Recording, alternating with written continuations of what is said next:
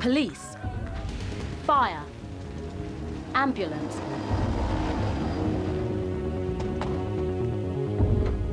Coastguard, the emergency services. Day in, day out, 24 hours a day, 999, they're there.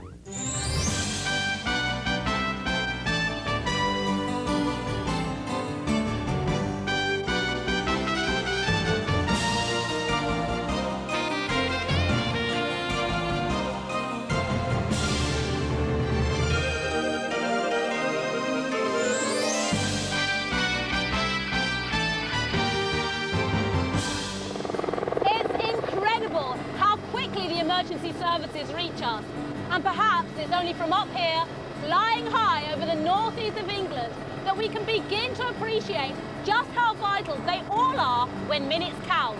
I'll be meeting some of the men and women who every day protect and save lives.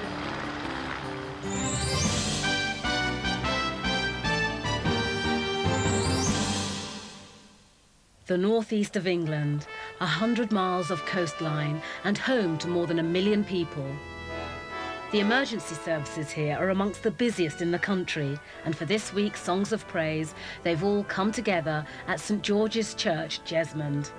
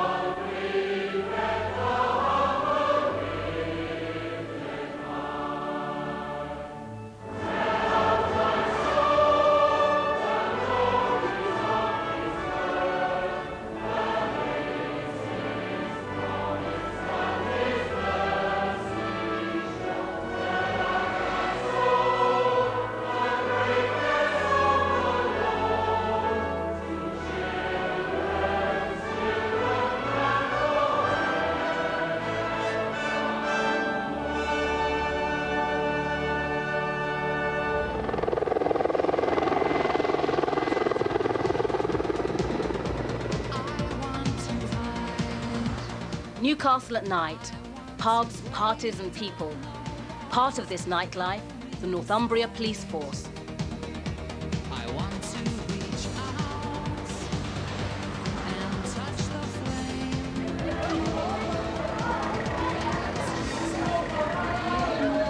This time of night, it's quite a happy sort of atmosphere and things are okay. Later on, that can change. But remember that the majority of people are down here simply for the purpose of enjoying themselves. They're not down here to cause trouble. But things do happen, and people do get into scrapes later on.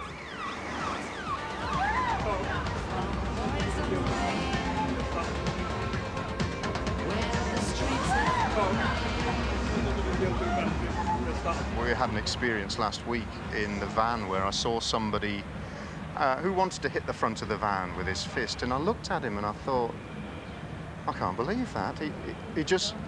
I know in the past I would have been the first one out of the van to arrest him, but I looked at him and I just saw a young man who'd had too much to drink, but he wasn't really being nasty or vindictive. He was just had too much to drink, didn't know what he was doing. I became a Christian that I believe now that I have a personal relationship with Jesus Christ as a Saviour. And as such, that's changed my view of some of the people here. Before, I saw them as as just objects that were probably going to cause trouble. Now I see them very differently. I see them, hopefully, through the love of Jesus' eyes. Would you say that you're becoming a bit of a softie now? Anything but. One of the things that I signed up to do was to uphold the law, and if that means getting out and getting stuck into situations, then I'm afraid that's actually what I've got to do.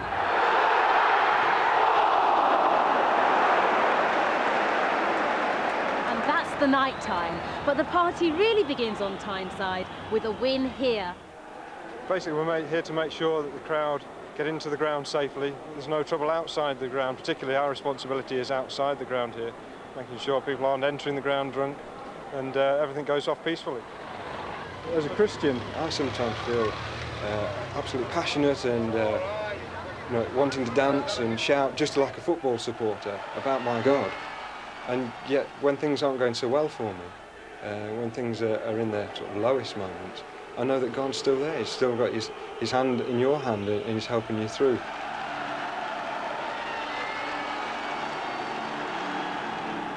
One of the things that is quite important and serious in this area is hopelessness.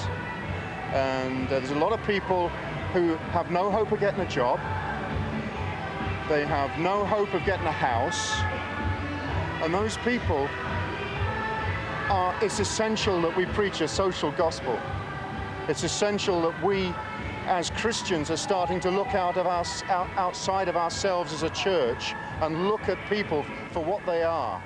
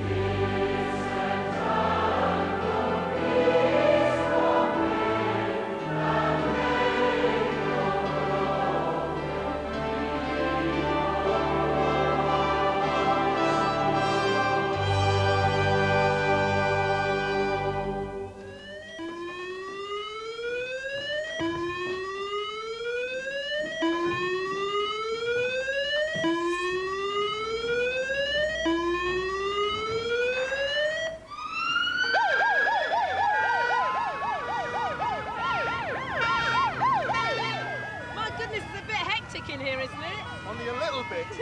Why don't you get dressed inside before you come out? It's much quicker doing it this way, because we spend too much time getting dressed otherwise. Yeah. So you always leave all your gear in here? All the gear's left inside, we get it all on, and then we're ready for a fire whenever we get there. Right. So right at this particular moment, I mean, what's going through your mind?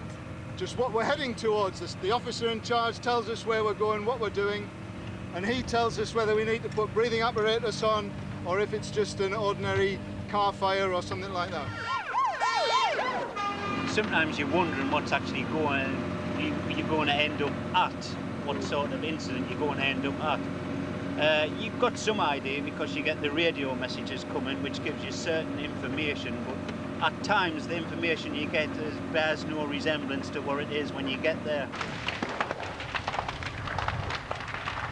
There's always a thought in the back of our minds that we could be injured, that we could be hurt, and that what we're doing is dangerous, because that is the nature of the job.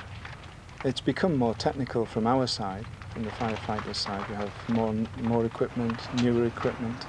We have all sorts of new innovations that have come up. But generally speaking, what happens outside hasn't changed a lot at all. But it's still fire, it's still a car accident, it's still somebody trapped somewhere, and that's never changed.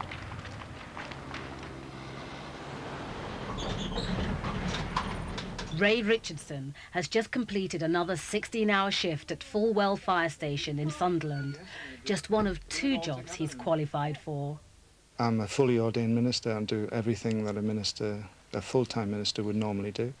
Marry people, baptise people, bury people, and do ordinary church services and also ordinary counselling as well. So how do you now balance being a minister with being a firefighter?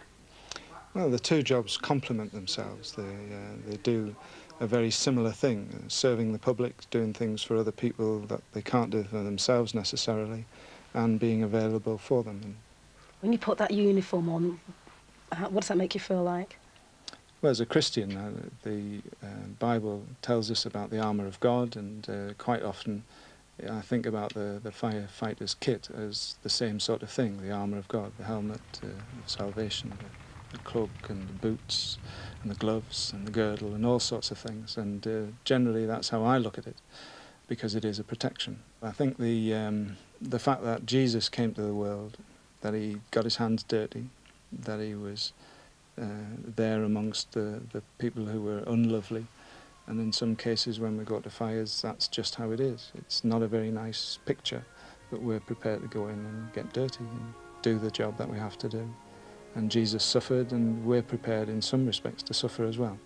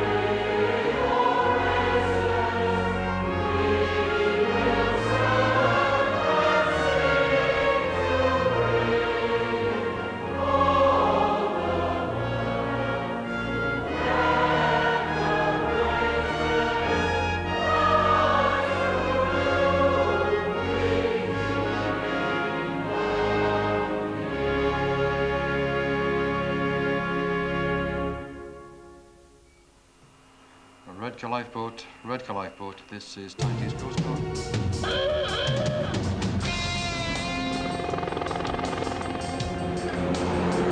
The Coastguard is in being to coordinate search and rescue.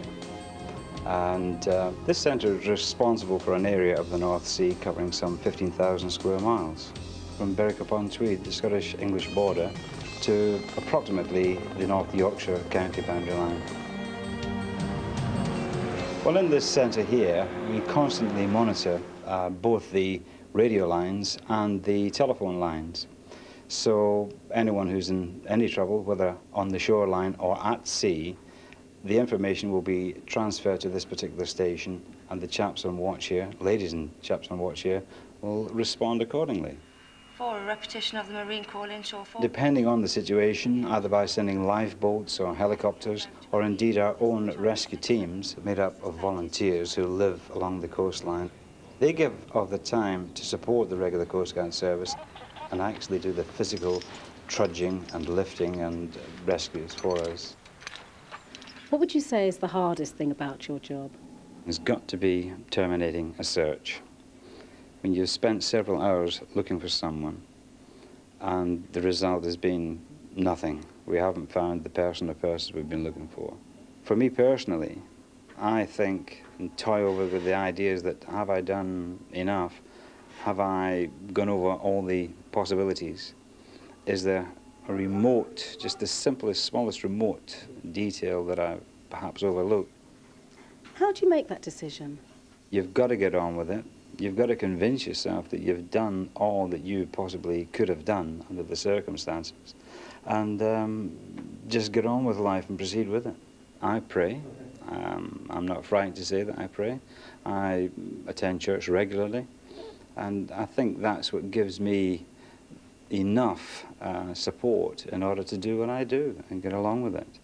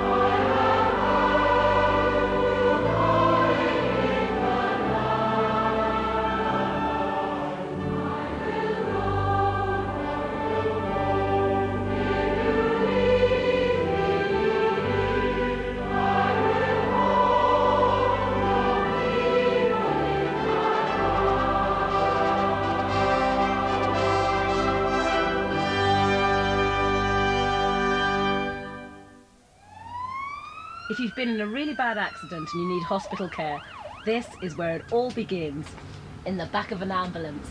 But Paul, I actually thought it happened in the hospital. Well, actually that was true in years gone by, but now with the advent of paramedic training and the increase in technology that we now have on the ambulances, In effect, what we're actually doing is bringing the hospital to the patient. We do a host of different procedures in the vehicle. The equipment that we have is all tuned to a specific task.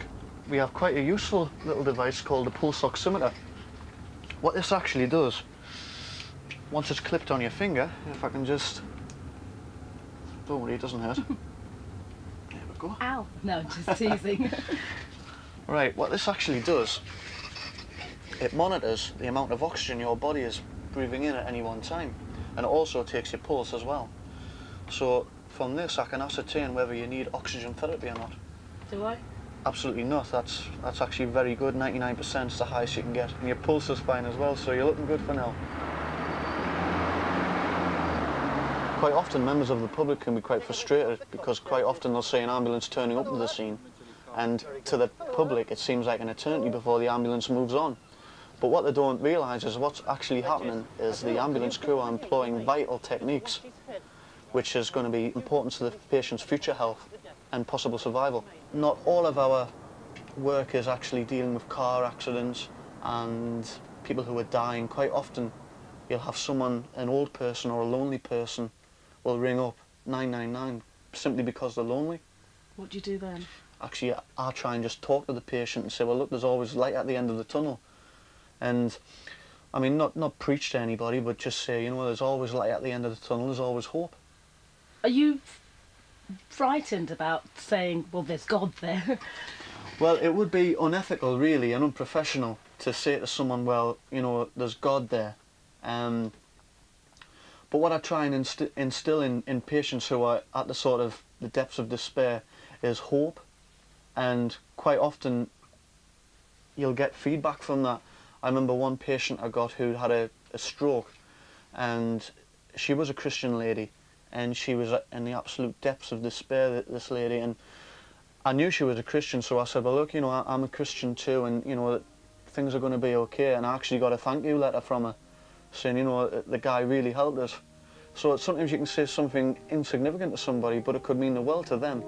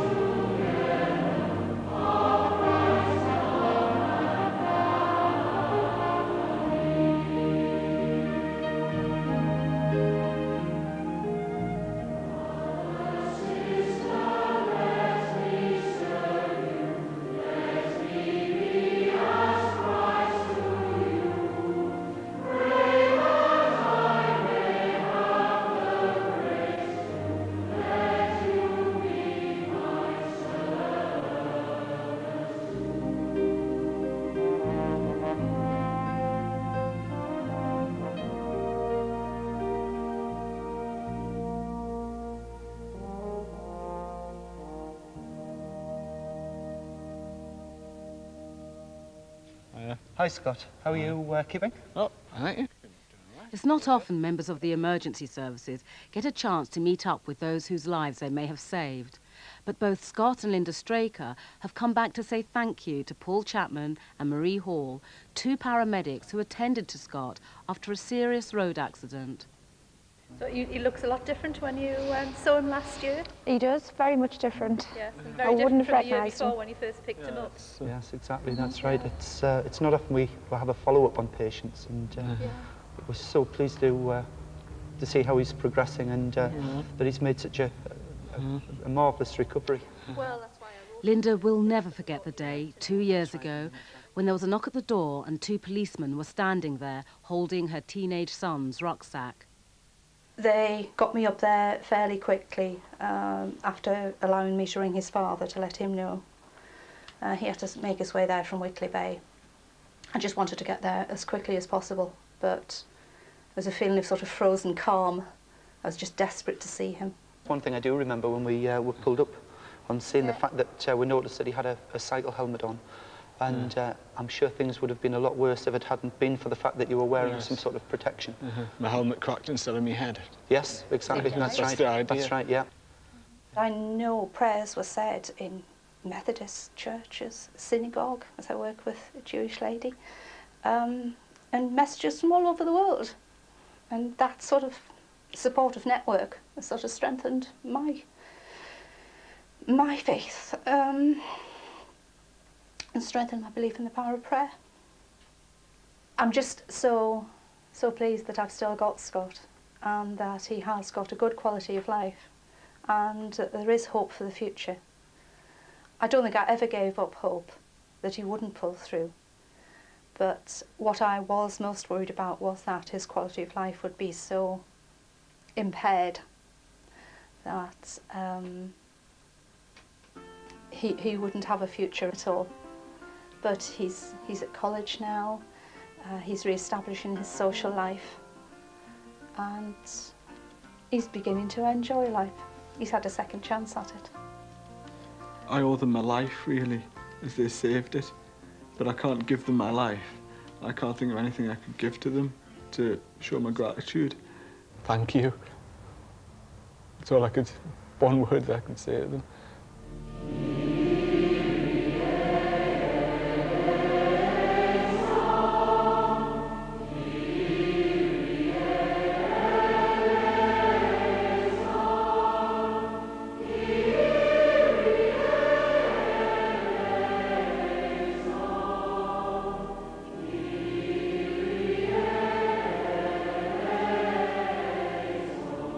Lord Jesus Christ, we give you thanks for those who work in the emergency services.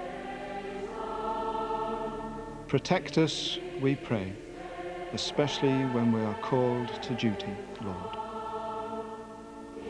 And thank you, Lord, that you're with us, no matter what the circumstances are around us. Please, God, help us make the right decisions to save those in distress.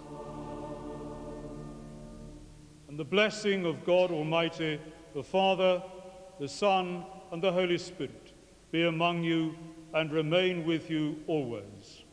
Amen.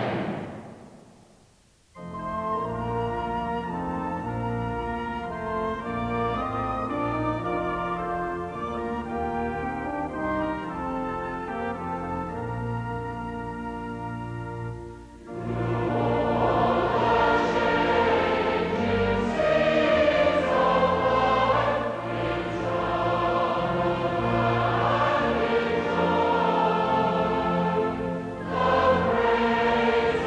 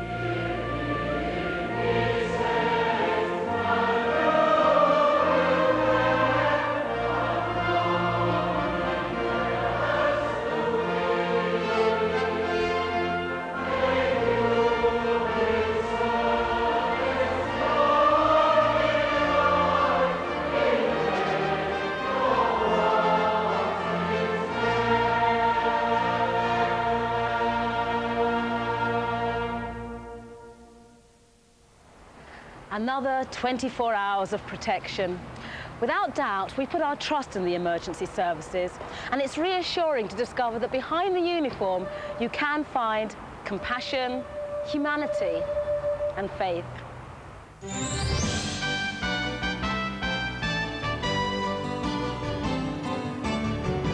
Next week, the spirit of St. George is alive and well as we celebrate the return of Rutland, England's smallest county. Abolished 20 years ago, now it's back again.